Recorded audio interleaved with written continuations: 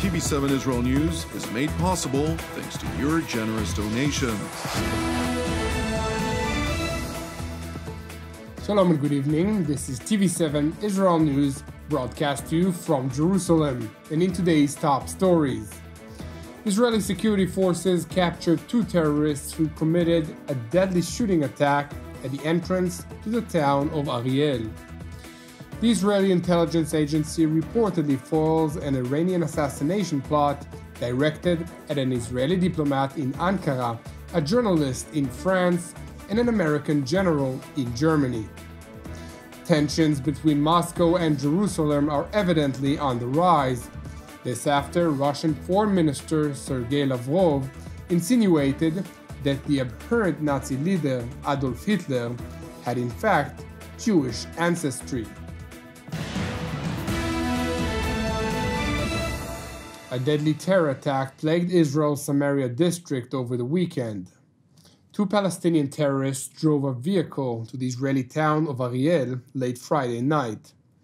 Upon arrival to the community's entrance, the 2 terrorists purportedly drew their makeshift Carlo machine guns and opened fire into a stationary security checkpoint where 2 civilian guards were stationed. Subsequently, the terrorists disembarked from their vehicle and engaged the security personnel with clear intent of murdering both the Israeli guards. Nevertheless, one of the guards, who sustained severe injuries, was said to have sacrificed his life to protect the other security guard, who, as consequence, did not sustain physical wounds. Meanwhile, the terrorists fled the scene of the attack into a nearby Palestinian village. Consequently, a variety of special operations units were deployed to the sector, and an extensive manhunt was launched to apprehend the terrorists. קפצנו למרחב אריאל לאחר הדיווח על הפיגוע בשעות האחרונות. אנחנו פה יחד עם הרבה כוחות ממגוון יחידות, משוכנע שנסגור מעגל על המחבלים ונעשה כל מה שדרוש להחזרת השקט במרחב. The manhunt after the 2 terrorists included special operations troops from the Israel Security Agency Shin Bet, the IDF, and the Israel Police Counterterrorism Unit Yamam. And while the terrorists sought to avoid capture by burning their vehicle and fleeing by foot, within a number of hours, the Israeli troops located and apprehended both terrorists alive in the nearby town of Karawat Bnei Hassan in the Salfit region. לפני זמן קצר סיימנו את המרדף אחרי 2 המחבלים שביצעו את הפיגוע הקשה אתמול בלילה בכניסה לעיר אריאל. במהלך היממה האחרונה פעלו אלפים רבים מאנשי כוחות הביטחון, צה"ל, משטרה ושב"כ על מנת ללכוד אותם ולהחזיר את השקט למרחב. נמשיך לרדוף ולסכל כל מי שבוחר בדרך של טרור ופגיעה באזרחינו ונבוא איתו חשבון בכל מקום וזמן. After the family of the murdered security guard was informed, the victim of the heinous terror attack was identified as 23-year-old Vyacheslav Golev, who was engaged to the 2nd security guard, whose life he had saved. Meanwhile, in remarks made at the weekly cabinet meeting in Jerusalem, Israeli Prime Minister Naftali Bennett stressed the sensitivity of the week ahead, which is a continuous reminder of the unyielding struggle of the Jewish state for its right to exist. אנחנו בפתח שבוע הזיכרון והעצמאות, שבוע שהוא תמיד מטלטל וקשה. אין כמעט יום שבו אנחנו לא מקבלים תזכורת למאבק המתמשך שלנו כדי לחיות פשוט בביטחון ובשלווה בארצנו. במהלך השבת נרצח באריאל המאבטח ויאצ'סלב גולב, זכרו לברכה, בן ה-23. ויאצ'סלב נרצח בזמן שהגן בגופו על ארוסתו שהבטחה איתו את המחסום של העיר, והוא הציל את חייה. הזוג המקסים הזה רק החל את חייו יחד. הלב נשבר. Prime Minister Bennett continued by highlighting the necessity to stand behind Israel's security establishment, which works day and night to guarantee the security of Israel's civilians and the sovereignty of the state. גל הטרור הזה מחייב את מערכת הביטחון כולה להימתח עד הקצה. אני מבקש בשם כולנו, כל שרי ממשלת ישראל, להודות ולגבות שוב את צה"ל, השב"כ, המשטרה ואת העומדים בראש הארגונים. מדובר על אנשים שכבר שבועות ארוכים כמעט ולא רואים בית, בקו התפר, בירושלים, בג'נין, בצפון, בדרום. עלינו מוטלת המשימה לנצח גם את הגל הזה. ועלינו, ממשלת ישראל ואזרחי ישראל, החובה להכיר לכם תודה, לגבות אתכם ולתת לכם את כל התמיכה והכלים להצליח.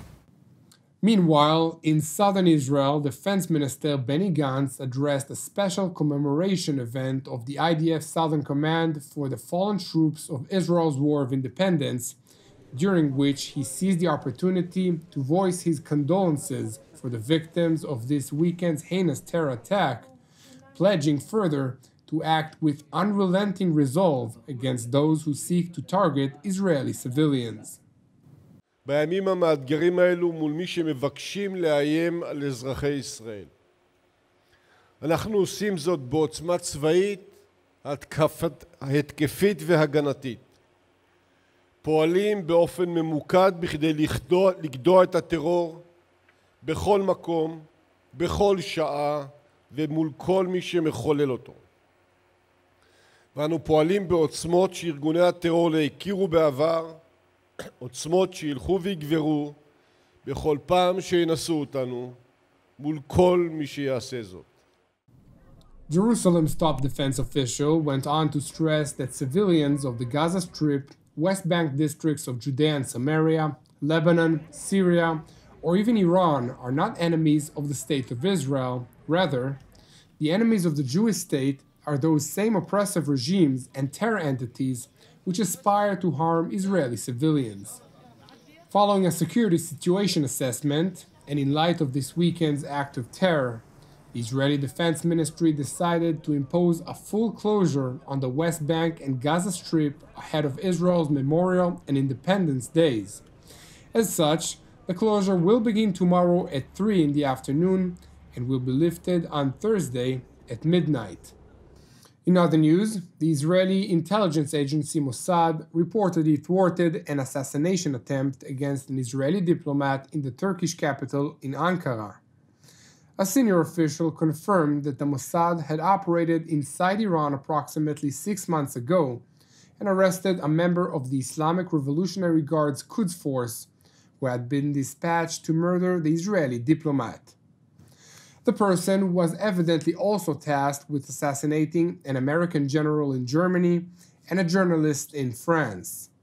The Iranian assassin Mansour Rasouli was interrogated and released and is currently located in a European country.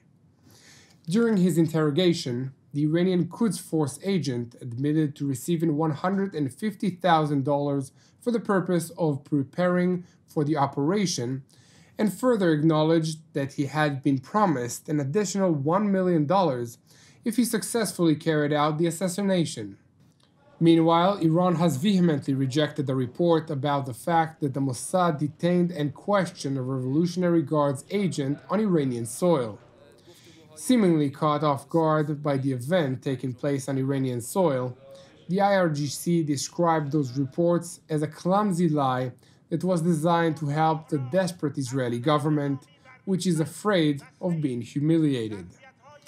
The denial was reported by Noor News, a website that is affiliated with the Islamic Republic's Supreme National Security Council. In other news, tensions between Moscow and Jerusalem are evidently on the rise. This after Russian Foreign Minister Sergei Lavrov insinuated that the abhorrent Nazi leader Adolf Hitler had in fact Jewish ancestry. These remarks were made in an interview with Italy's Ret 4 channel, during which Moscow's top diplomat was asked how could Russia claim that it needed to denazify Ukraine when the country's president Vladimir Zelensky was Jewish. Lavrov responded, quote, "When they say, what sort of Nazification is this if we are Jews? What I think that Hitler also had Jewish origins, so it means nothing." Lavrov continued by asserting, quote, "For a long time now we've been hearing the wise Jewish people say that the biggest anti-Semites are the Jews themselves." Meanwhile, Lavrov's remarks naturally infuriated the leadership in Jerusalem, dubbing it a preposterous and unforgivable remark. האמירה של שר החוץ סרגי לברוב היא שערורייה בלתי נסלחת. היטלר לא היה ממוצא יהודי, והיהודים לא הרגו את עצמם בשואה. אנחנו עושים כל מאמץ לשמור על יחסים טובים עם רוסיה, אבל יש גבול, והגבול הזה הפעם נחצה. ממשלת רוסיה צריכה להתנצל בפנינו ובפני העם היהודי. While the Russian ambassador to Israel was called in to the foreign ministry in Jerusalem for a reprimand, in tandem, the chairman of Yad Vashem's Holocaust Memorial Museum protested the blatant deceptive notion. He's basically engaging in Holocaust inversion, making the victims of the Holocaust the perpetrators, and that is inexcusable. Also, his use of Nazi terminology regarding the Ukrainian government and President Zelensky particularly is also a denigration of the term, is an offense, an affront to the victims of the real Nazism. If this is Nazism, so it seems to be not so terrible, but Nazism was the worst extermination machine that ever existed in humanity.